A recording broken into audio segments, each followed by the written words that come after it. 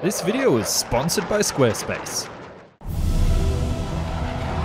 The YF-23 was the main competitor to the legendary F-22 Raptor, or at the time, the YF-22, in a contest to create the future air dominance fighter for the 21st century and counter Soviet Sukhois.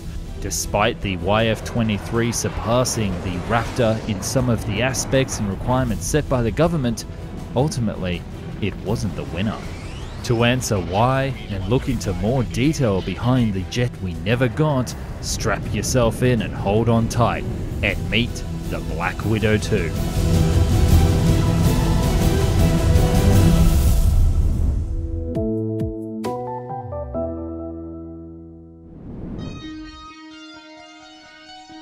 When first sighting the new Soviet aircraft on satellite imagery in 1978, the US was worried.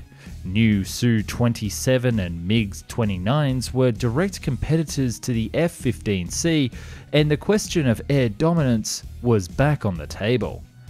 The government started a new program called the ATF, or Advanced Tactical Fighter, with several famous American aircraft manufacturers applying for the job. By the late 1986, it was decided that Lockheed Martin would develop one prototype, and Northrop, along with McDonnell Douglas, the guys behind the F-15, AH-64, and many other legendary US aircraft, would start working on the other one. They were given a deadline of 4 years and told to come up with the very best to defend American airspace. The game was on. This jet was incredible, but despite being game-changing, the builders failed to secure the military contract. It makes me wonder if the team behind them had spent less time in the wind tunnel and more time working on their Squarespace website. That's right, today's video sponsor would have easily sold the YF-23 to the masses thanks to its powerful email campaign tools, optimization for mobile phones, and built-in e-commerce platforms.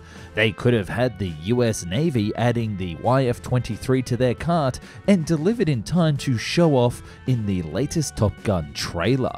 Thanks to Squarespace. So just like the Black Widow, when you think of innovation, think Squarespace. And when you think of Found and Explained, think 10% off your first site and domain. So to support the channel, click the link at www.squarespace.com/found. Every click helps, and trying out Squarespace today means I can keep making videos tomorrow. So cheers to those that click the link below. Back to the legend of the YF-23. Northrop opted for a completely new and innovative design with some of the elements borrowed from already known and proven concepts. Two of the signature design decisions with the YF-23 were its diamond-shaped wings and movable V-shaped tail. There were no horizontal stabilizers, rather the tail surfaces would help steer the aircraft as they were tilted 50 degrees to each side. They would help provide both pitch and yaw during the flight, with the pitch by rotating in the opposite direction and the yaw by rotating in the same direction. It's interesting to note that the Russian Su-27 borrowed this design, although they did keep horizontal stabilizers on it and vertical ones weren't as angled as they were with the YF-23 prototype. Pratt & Whitney was selected by the commission to develop new engines for both the prototypes, and they allowed them supersonic cruise speed without afterburners, a very important factor that affects the fuel consumption and therefore the range and obviously the speed of the aircraft. And it's something that the Russians are struggling to this day to develop. Anyway, the YF-23 was to be faster than the YF-22, but lacked thrust vectoring control in the engine nozzles, while the exhaust itself was made up with special materials to dissipate heat, helping the aircraft maintain its stealth capabilities.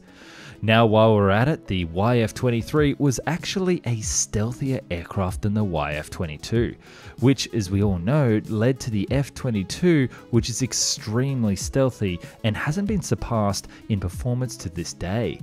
And there are a few reasons why this was the case. Another thing that helped the Black Widow 2 was the design of the intakes.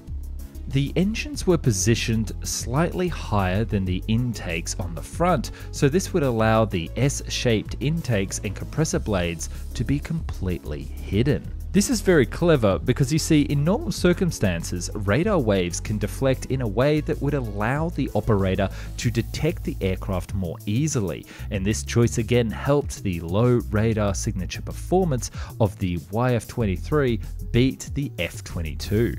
The internal bay was able to also carry up to 6 air-to-air missiles with possible hardpoints on the wings, just like the F-22 we have today. However, the YF-23 only had one weapons bay in the mid-lower fuselage, unlike the F-22, which has 2 smaller ones carrying AIM-9Xs.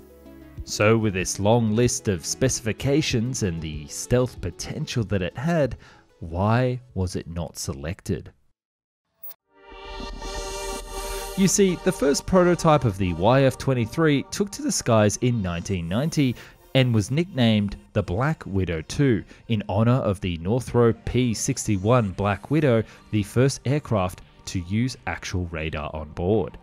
And funny trivia for that first YF-23 prototype was that it was painted in dark grey, almost a black colour, with the red hourglass painted on the lower fuselage, just like a mark that the Black Widow Spider in real life has. When the management found out about this, they insisted that the marking should be removed and that the second prototype was called the Grey Ghost. But we all know that the Black Widow is a much cooler name. Anyway, by this time the Berlin Wall fell and the Cold War was slowly ending. A couple of years forward, and the US was sure that by this point that even the whole 5th generation program was kinda useless because it didn't have any serious threats to fight anymore. But the US military, or perhaps the US military-industrial complex, had a little bit of an egg on their face. They had already spent so much taxpayer dollars on these 2 prototype jets that they had to go ahead with at least one. And the YF-23, although surpassing the YF-22 in stealth capability and some other aspects, lacked one important thing: high agility. As we all know, the F-22 is a very agile aircraft, and in the nowadays of a rather small chance of a dogfight with a modern Russian fighters like the Su-35 or Su-30, it would certainly be an extremely dangerous opponent. On the other hand, the YF-23 wouldn't. Thus, the decision was made in 1991, and the YF-22 was to become the winner of the ATF program, eventually getting its name, the F-22 Raptor. You see, by this time, air combat was moving more and more towards a focus of BVR, but dogfighting was still a realistic scenario, and the current jets that the Russians were using by 1991, the Su-27 and the Flanker family, are still probably some of the most agile aircraft made to this day. So the US didn't want to be left with its pants around its ankles when the Russians came knocking.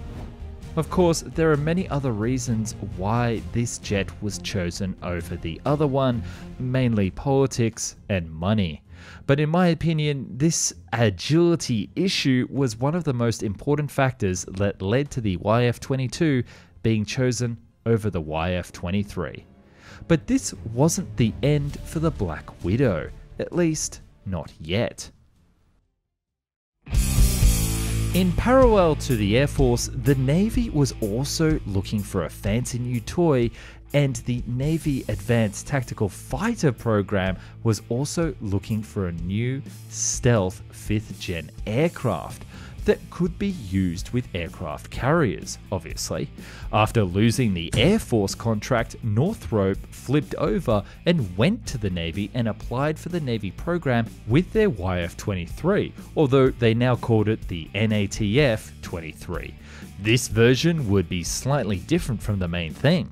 It would sport canards, different exhaust nozzles, folding wings, and a reinforced landing gear, along with a landing hook and all the gear needed for those crazy Navy pilots to crash land it without actually crashing it on an aircraft carrier's deck. We'll certainly cover this concept in a future video if there's enough interest, so please let me know down below. There are also some rumors recently about Japan using a lot of information and even getting Northrop involved to help them develop their new 5th or even 6th generation aircraft, and that gives us hope that we'll at least see a similar looking jet sometime in the future. So there goes the story behind one of the best looking aircraft in history, one that looks futuristic even today and would definitely turn heads on an air show, while turning also enemy planes into fireballs. So press F in the comments for the YF-23. Smash that like button like the government smashes funds into crazy aircraft projects, and hit the subscribe button like a AE-ram hitting an enemy jet on the horizon. Thanks for watching, over and out.